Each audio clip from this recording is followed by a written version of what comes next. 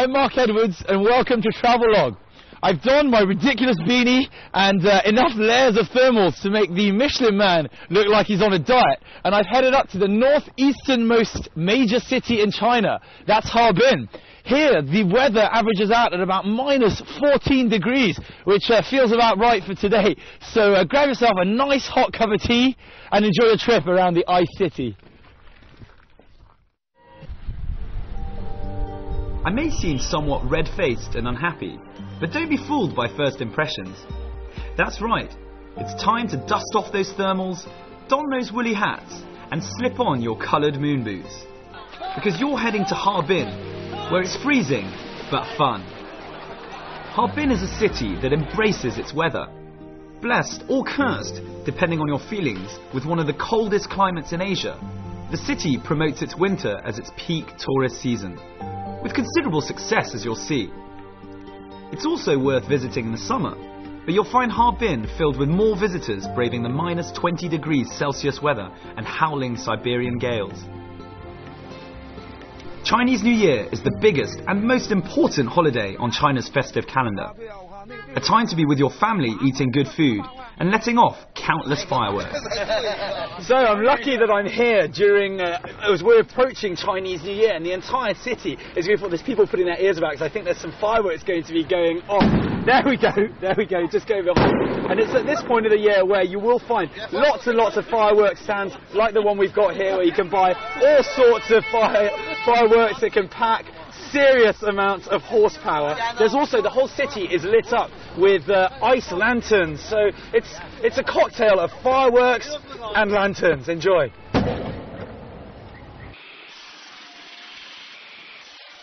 Chinese New Year, or Spring Festival as it's commonly known, takes on a slightly different look in Harbin. Certainly when you compare it to other places in China. You'll still find the red lanterns, which are synonymous with any Chinese time of celebration. However, you will also be greeted by the sight of endless ice lanterns scattered all over the city. Everywhere you go, you'll be confronted by these wonderful ice designs that give the whole city an almost fairy tale-like quality.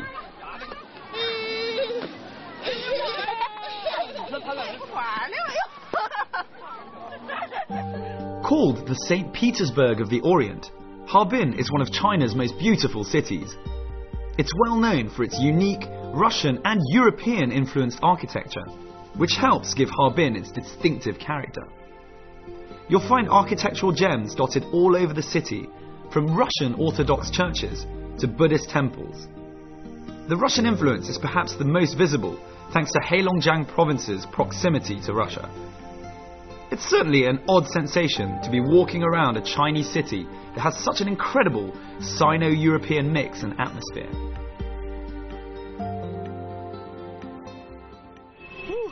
Now Harbin is an extremely special city. You'll find different types of European architecture here, and predominantly Russian, like you can see behind me. This is the must-see site, or one of the must-see sites in Harbin. It's the Cathedral of St. Sophia. Built in 1907, I'm going to take a lot of photographs. Let's go and have a look. I'm not the only one who thinks that going camera crazy here is a good idea. St. Sophia's Cathedral is one of Harbin's most photographed landmarks. It really is one of the most beautiful and interesting sights in the city.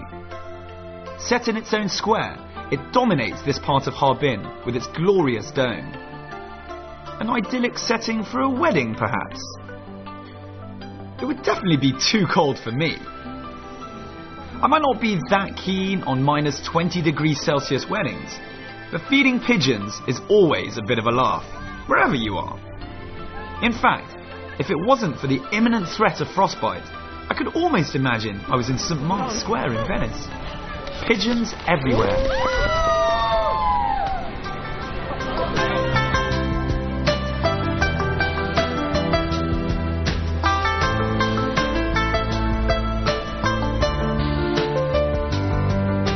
Once inside, you'll be treated to what remains of the interior religious artifacts, such as the beautiful frescoes above and around you in the centre of the room. The artifact is still incredibly well preserved and clear for everyone to see. The Russian Orthodox Cathedral is also home to the Harbin Architecture and Art Centre. And in my case, it's a wonderful refuge from the chilly weather outside. Here you'll find an interesting photographic storyboard of Harbin's history. It's open from 8:30 in the morning and closes at 5 in the afternoon. Despite the majority of the captions being in Chinese, you can definitely get a feel of what the city used to look like from photographs dating all the way back to the 1900s. There are also additional photos available via touchscreen computers.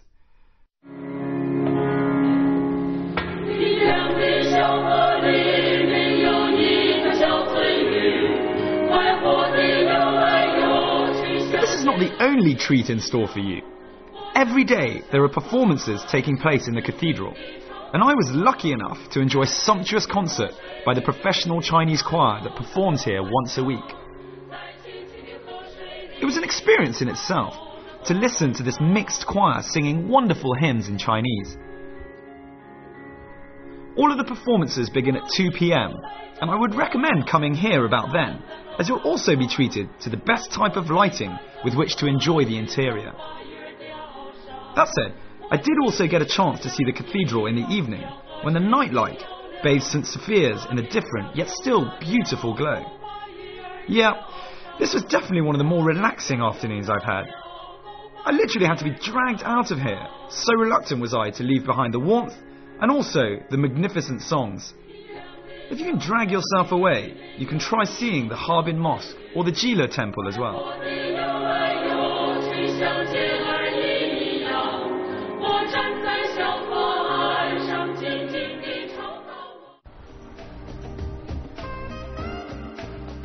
Right, time for some retail therapy. And in Harbin, there's no better place than on Zhongyang Dajie, the city's main shopping street, with a sublime mix of Chinese and Western shops. Built in 1898, the street is 1,450 metres long and embraces all sorts of different types of architecture. You've got Baroque, Renaissance and modern day. The cobblestones that form the street were designed and laid in 1924 by a Russian engineer, with every stone costing $1 silver. Thus, it became known as the Golden Street. Even back in the 1920s, the street was famous as a global shopper's heaven. Perfume from France, linen from India, furs from Russia and wool from the UK gave this street its fame.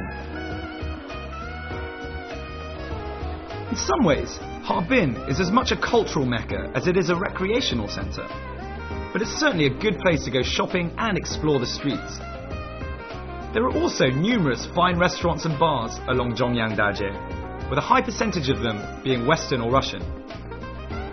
This is also a good area to pick up some Russian goods and souvenirs, as there are many shops that specialise in this. Right, well, as they say, it's all about location when you're looking to invest in property. And the French entrepreneurs who built the famous modern hotel got that bit right.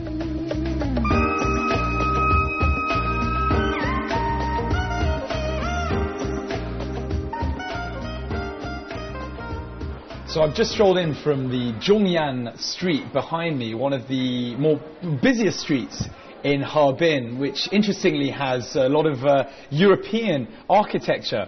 And I've come here to the oldest hotel in the whole of Harbin. It was built in 1906, I've been told, and is a wonderful mix of modernity, like its name suggests. It's called the Modern Hotel, and tradition. So we've got antiquated artifacts here, you know, what the hotel used to have in 1920s, 1913 here, and also just a very relaxing modern hotel. Situated right off Zhongyang Dajie, the name is a slight misnomer, as the modern hotel was built in 1906 and remains Harbin's oldest hotel. It's an elegant building with an ice sculpture of a lion greeting you on your arrival. The hotel is bursting with character and has marble and carved woodwork decorating its public areas. The rooms are modern while still retaining an almost Baroque style. It's one of the many hotels that can be found in the city centre. If you're more into 5-star chains, then there's an impressive Shangri-La Hotel, which overlooks the Jiaolin and Stalin parks, making it the perfect place to stay during Harbin's famous Ice Lantern Festival.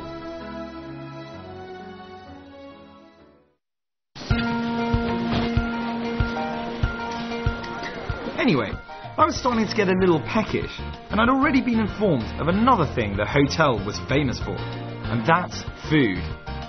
I'm not just talking about the hotel restaurant, but its food court built on the side of the establishment. So I headed off to see what I could offer my growling stomach. So, having just stepped around from the modern hotel, I've been told that the food that they serve here is also very famous, and we're here in their sort of annex of the food area. And as you can see, a lot of people here, they're famous for all the little eateries over there, so hot food, but especially for cakes, yogurt, ice cream, and I've been told ice lollipops. Let's go give those a go, they're over there. Yeah. 多少钱一个？2块。哦，我说来一个这个吧。对对对。2块钱一个。对。涨价了。对。加料的意思啊。来2个。So, this is how it's done in Harbin. I mean, told even local Harbin people like grabbing some ice cream and just chilling out, quite literally, at minus 18 degrees, which is where we are right now. My hands are freezing, but the ice cream's great. Being a bit of a people watcher, I was intrigued to see a queue building up not far from where I was. I needed some answers. Harbin is very famous for its red sausage, which is sold across the country. People won't be deterred by large queues in a bid to secure themselves some of this particular Harbin speciality.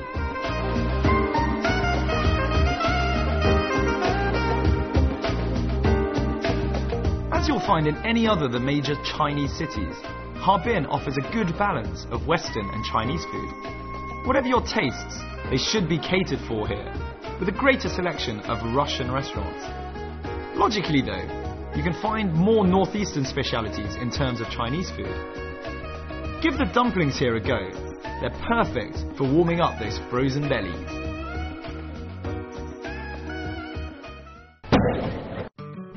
The city at night is a treat in itself. Thanks to the ice lanterns and ice sculptures, as well as the frosty weather, walking around after dark feels totally surreal. As though you're in some winter wonderland rather than a large city. I think this is certainly something that adds to Harbin's uniqueness. On a slightly different note, I couldn't help but feel a tiny bit emasculated by all the local Harbin people. I mean, there I was with my thermal underwear and enough layers to open my own clothes store, and I spot a local Harbin girl wearing a jumper and a thin jacket, and no hat. They're still having so much fun. Having persuaded myself that my masculinity wasn't being brought into question, and I actually looked good with 12 layers on, I then heard a rumour about some people who were going to make me feel even worse. Could it be true? Swimming in the river with nothing but a bikini or Speedo on? At this time of the year? So I headed straight for the eye of the storm, the Songhua River. Also known as the Sungari River in English, it is the largest tributary of Heilongjiang Province's eponymous Heilong River. In winter, it's simply an enormous ice rink filled with fun activities to do. Caught up in the sort of peaceful environment that only this type of weather can create, it's not difficult to get involved. People of all ages were messing about on the ice. It's a magnificent haven of calm where you can ride sleighs pulled by dogs, go ice skating, or just live a little vicariously, trying not to end up in a heap every 2 minutes. Clearly I've put on the wrong hat today. There seems to be a group of people having fun. Let's go and see what they're doing. What do you do in Harbin on your day out? Hello! 你们干嘛？玩儿！为什么？抽冰杆，下午。好，给你玩。为什么你们有一样的帽子吗？因为我们是冬令营的营员，给你带来是一个团体。带一个，我试一试吧。来，玩熊。I can now. Oh, 谢谢。这个手跟您姐。就是叫我，真的我。I don't really know what I'm supposed to be doing, but I've got the hat. I think I've got the right gear. So let's have a look. Hey, have a look at this guy. Have a look at this guy. Woo!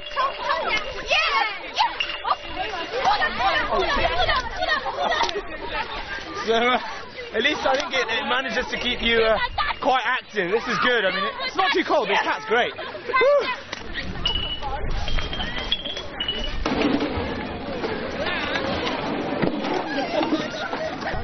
So we're just heading in to go and see the wonderful people who go swimming in minus 14 degrees. I can't really say I'm jealous, but let's see whether they change my mind.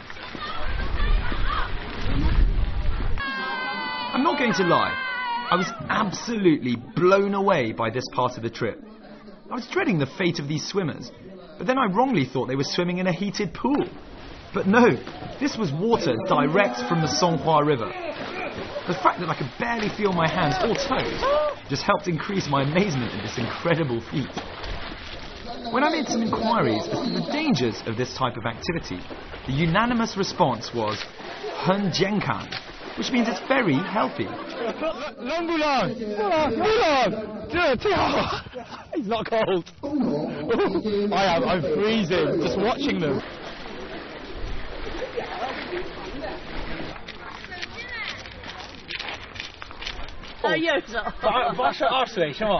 Wow, 82 years old. She doesn't even seem cold. 你游了多少年？我59岁有的。 That's right, 82 years of age. So fit and healthy. I think it's time to start taking cold showers in the morning when I head back to Beijing. So I finally arrived at the Harbin Ice and Snow World. There are 3 such ice festivals that go on here in Harbin, but it's the most important event in the city. They run every year for around 6 weeks in the winter. You just can't miss it. Come here for this. I'm going to go and get overly excited, I'm sure. Woo!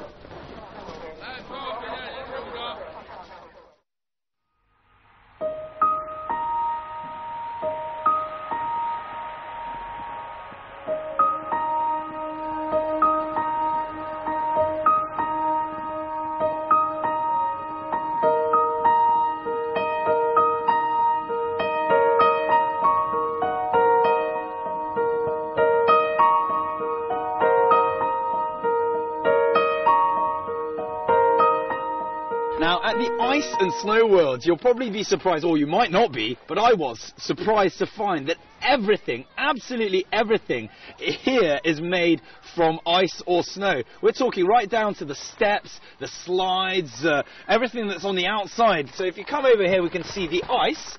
Look at this. This is local ice, as I like to call it. I've been told it's made from the water that comes from the Songhua River, which is local to here. Now, the other thing is, I've really got to suggest that you wear a lot of clothes, because it's about 4 or 5 degrees colder here, a few kilometres outside of the city, than it is within the city. A lot of wind. I've got like 12 layers on, but it's worth it. The park opens at 9 in the morning, but I suggest you arrive here around 3 o'clock, and you can see the whole of the park during the day without the lights in all of its splendour. And I'm guessing it's about 4:30, and that's when the lights, as you can see, are being turned on behind. So you get the best of both worlds. Check it out. Harbin's main winter attraction is without a doubt the spectacular Ice and Snow World. It attracts thousands of tourists from all over the world, as well as from all over China. And its fame is completely warranted. Somewhat compensating for the cruel winter weather, the park is transformed into a fairy tale landscape with magnificent sculptures made of ice. You can find entire buildings complete with slides, stairways, arches and bridges carved in incredible detail with chainsaws and picks. The festival can also be experienced in 2 very different ways.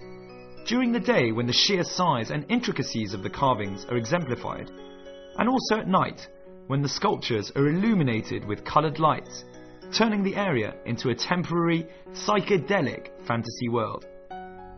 The festival lasts from January to mid-February, sometimes longer depending on the weather. There are figure skating shows, hockey tournaments and other winter events also taking place here. But as a normal tourist, you can also enjoy ripping around on the many slides which are custom built, or cycling on the ice bikes provided. Take a horse-drawn carriage around the festival to give you that regal feel. There are also plenty of souvenir stands and food available on site. In all honesty, if you can take being a little cold, well, that's probably the understatement of the year, if you're up for a quick boxing match with nature, then Harbin's Ice Festival is worth the trip alone.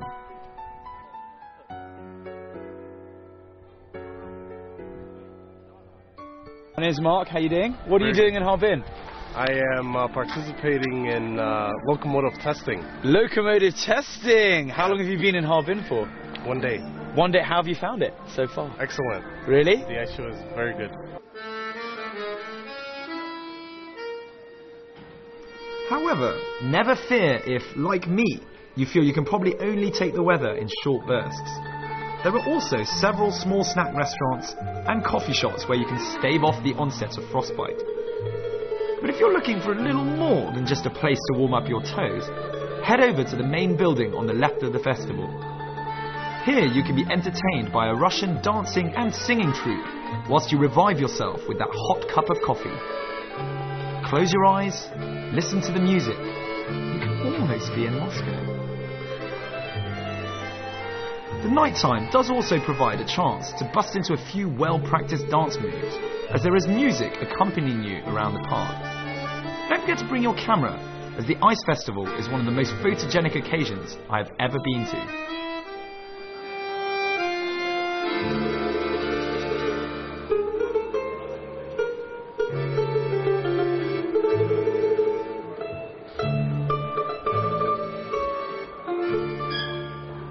You may have been to one of the many Disney amusement parks scattered all over the world. Florida, Hong Kong, Paris, or even had the chance to witness their extremely successful show Disney on Ice. Well, here in Harbin, you have something that adopts elements from both these attractions. It's Harbin's very own Disney Ice Festival. Since it's filled with all your favourite Disney characters, some would say it's more aimed at children, but there's definitely something for everyone. From Aladdin's hilarious genie to a platform dedicated to Disney's hottest beauties, dominated by Ariel of course, all of Disney's heroes have some part to play in making this park well worth a quick peek. One of the qualities of the Ice Festival is the sheer volume and diversity of the people who make the trip. It's an extremely popular attraction, despite the freezing cold. Some might say that it's almost because of the ridiculous temperatures that you can find so many groups and families in such high spirits. With its reputation growing every year, it's quickly becoming the place to visit in China during the winter months. And I'll definitely vouch for that.